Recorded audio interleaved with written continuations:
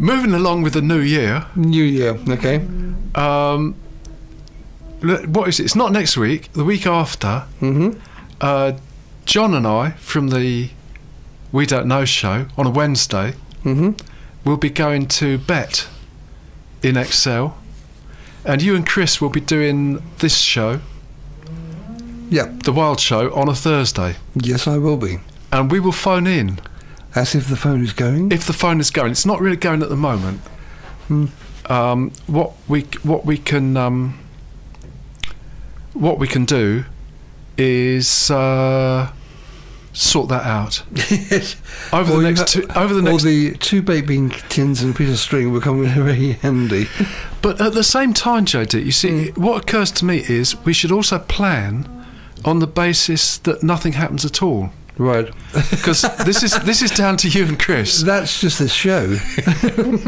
If John and I, for some reason, only phone in once, or not at all, but we've told you what we hope to report on, you could repeat what you said last year, or you could just find the information from somewhere else. I can find the information. Or make it up. You could send me photographs, yes. not of carpets this year, please, of a stand or something like that, and I can describe it. That's true. That's good radio. Yes. Yes. Well, but we'll try and get as much as we can together on the Wednesday, because the Wednesday's the first day of it. But we'll be doing the We Don't Know show, so we'll try and get as much photographs and everything together as we can, and then you will have a choice on the Thursday. Have a choice. Yes. Wow, I don't get a choice very often, but this sounds intriguing. So you'll either have live radio phone-ins, or bits you prepared earlier, or bits and pieces of sound from other sources, or some combination of it all. So I'm sure you and Chris will be able to put some sort of show together.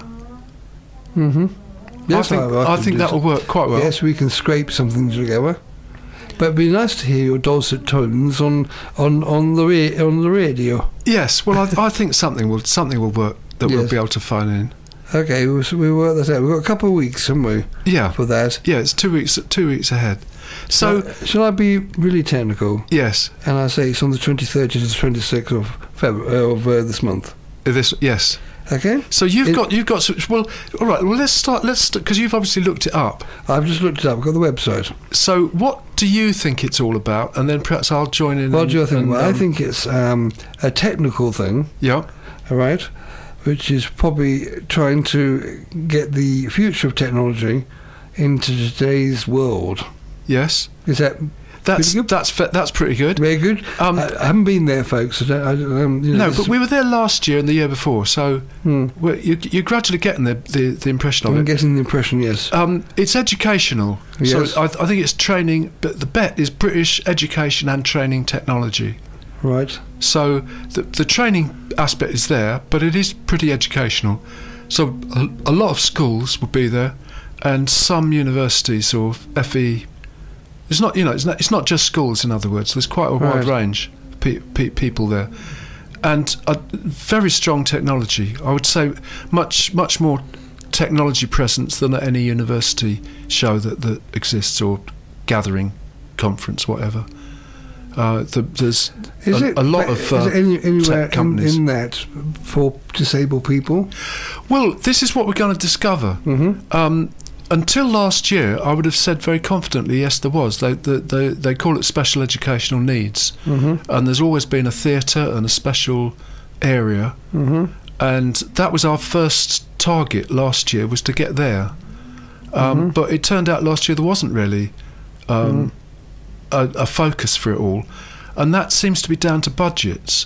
That schools have been very pressured for what kind of money they've got available for different things. But this year there is.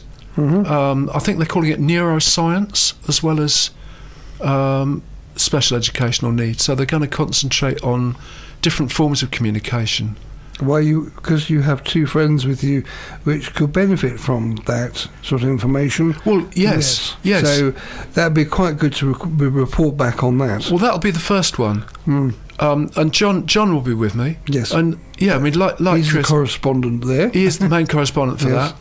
And like Chris, visibility is an issue. So both of them, I think, have for a long time been interested in voice technology because they interface. I'm getting into techie talk now. The computer interface that they use mostly is voice, and it has been for a long time. And I'm waiting for the voice which will take over the complete show. This show, yes, we just tell them what we want to say and walk off. Bye bye. Well, that may be covered as well. Yes, never know. Because the chat robot, the artificial intelligence, can work as text.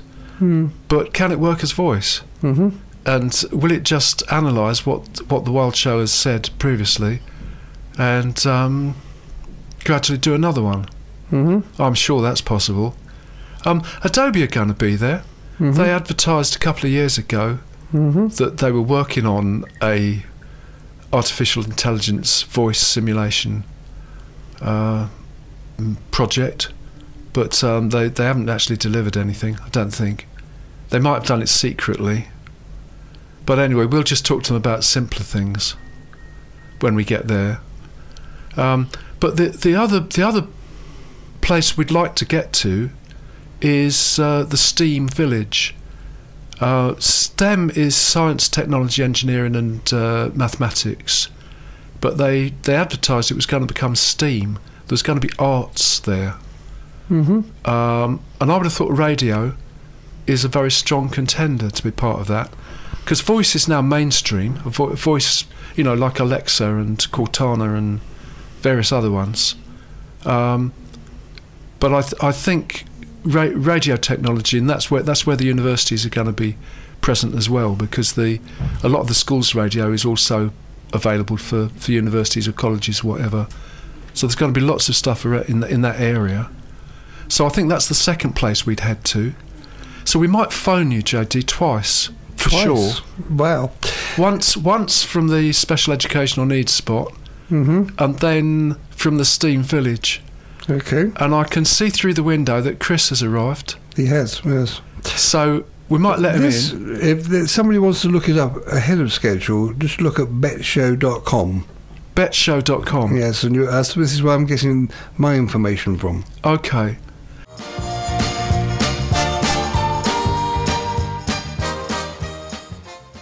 Chris, we've worked out when we get to BETT, well, that's to say when John and I get to BETT, our aim is to go to the special educational needs area that wasn't there last year. And not, But we'll try and find it.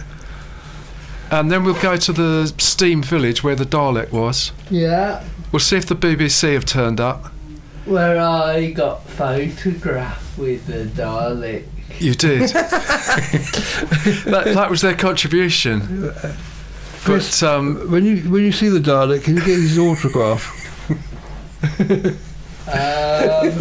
Probably not. No, there is arts in STEM, obviously, and the BBC would be if they were there, they would make it all very clear. But anyway, we could ask them perhaps. But then, if we can, within the 2 hours, we'll then try and find Russell Prue and the radio. I think it's NetSupport, but we'll have the stand number by then. He'll be on a stand somewhere or another. But if we don't manage to get that far, Chris, would you make something up during the show based on your knowledge from last year? Yes. Well, that's easy for him. He could do that. He makes the whole show up. Well, I've got the photo from last year. Ah, right. That's true. So that's our backup. Our producer is very worried that the phone might not work. I'm only worried that they don't get the makeup right down the other end. Well, I have a solution to the phone not working. Oh, yes. That's what I'm doing today. Okay, that's good. You're going to phone yourself and see if you reply. No, I'm going to get JD to phone me. Oh, okay. And I'm going to plug my iPhone into the desk. Ah, right. So the fact that the official phone is a little bit on the blink, yeah, shouldn't worry us too much. No, I'm going to try this and see if it works. So, hence I've got 2 phones. Oh, right, so you have. Okay, well, we'll get to that later on. He's got 3, you can have mine as well. Okay. Head to the No, because I need to ring you. Okay. Okay.